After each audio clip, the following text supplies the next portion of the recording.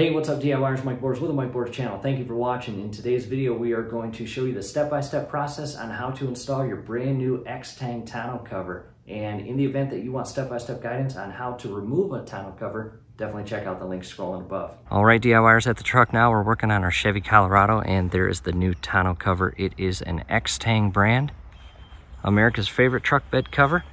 No drilling, no damage, protects your cargo, fast and easy install. And our favorite, no tugging in cold weather. That'll be nice. In a previous video, we removed our old tonneau cover. In an additional video, we installed a brand new rubber diamond plated mat. And what we will do for both of those videos is post links down below in the comment section as well as the description section. So definitely check those out if you're interested. However, back to this. Let's go and open it. Here's what it looks like inside the box. What we'll do now is pull all the parts out and organize them. Everything's out of the box. You've got your 4 rails, you've got your rail bracket mounts, you've got your bowed crossbars, some padding, hardware, and there is the tonneau cover itself. And you've got your operator's manual. What I recommend while you're drinking your morning coffee, go ahead and read through this and become familiar with the steps prior to diving into it. Before doing anything else, clean the entire mating surface of your truck bed the entire way around, including your tailgate. You want it as clean and dry as possible. From here, the front cover of your installation sheet has a pictorial image of all the parts. Verify all your parts are present. That little Allen wrench right there is literally the only tool you will need to install this entire tonneau cover. Now let's direct our attention to the 4 rails. On the backhand side, you have this little strip here you just pull away. It's not sticky, it is just a foam that creates a watertight seal for your truck bed. And we need to reposition these rails to a flat surface and pull all those strips off. I flipped all 4 rails over and 3 of them have this removable tape on them. And go ahead and just peel all of those off.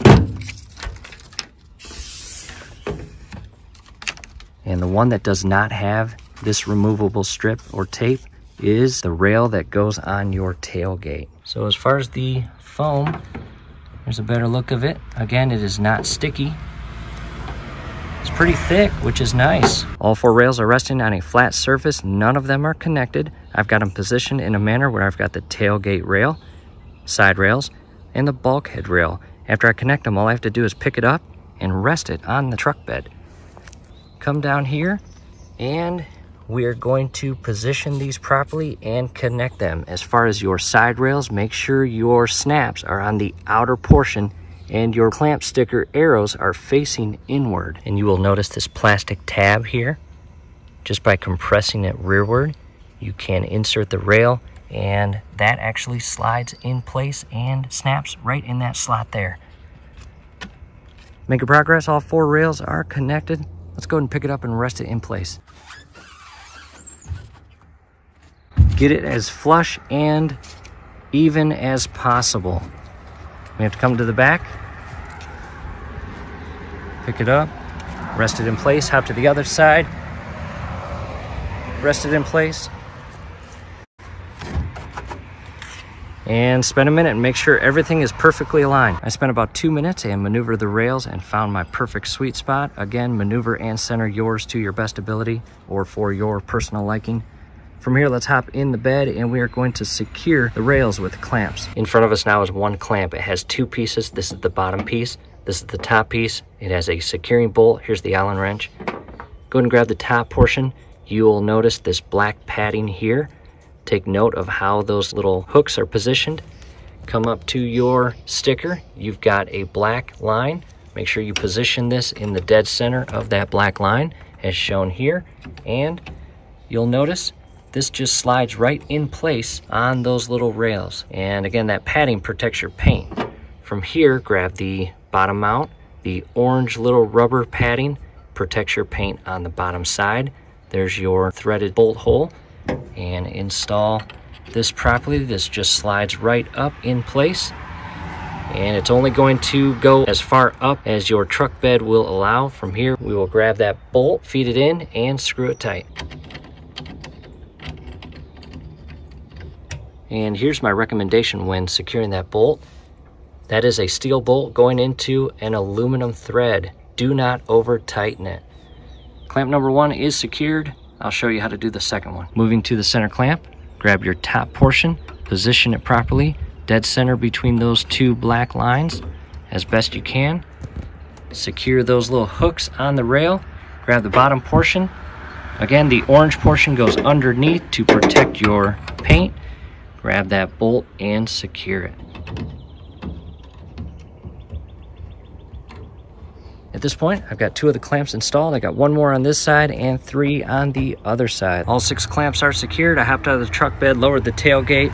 Here are the 3 bowed crossbars. Flip them upside down. You will see cab, center, and tail. And on one side, it is a solid piece of plastic. On the opposite side is a spring-loaded plastic tab there. And real quick, step 8 of the installation sheet shows how to insert bow onto the top or bottom peg as shown here. You've got the option. Top peg for performance, bottom for good looks. It's all personal preference. However, don't do it that way. Do it that way or that way. And after a few minutes of thinking about it, as opposed to good looks, I am going to choose performance. So I'm going to insert this on the top peg and push that in place where it is flush with the clamp. Now to the opposite side. To the opposite side, again, spring loaded and top peg. Just like that. Extremely friendly. Let's go ahead and install the center and tailgate. All 3 crossbars are installed. Before going and grabbing the cover, spend a couple minutes and evenly space out your snaps. The side rails have 13 snaps. The bulkhead and tailgate have 11. And very important, at the tips of the side rails are these little aluminum compression tabs. Go ahead and shift that in place as shown there. Come all the way to the back and do the same, just like that. After evenly spacing out those snaps, direct your attention to your corners and just make sure each corner snap is flush on all corners, as you can see here, as well as that one. Next, unwrap your cover.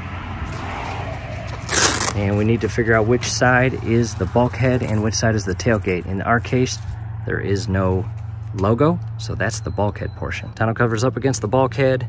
Very first thing to do, snap the corners.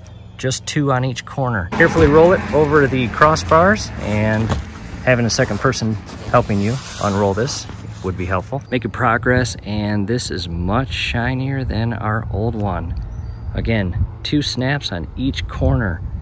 Then from here, you can carefully realign the bottom snaps and secure all of your snaps. All right, DIYers, back in front of the truck, and I could not be happier. Brand new shiny tonneau cover.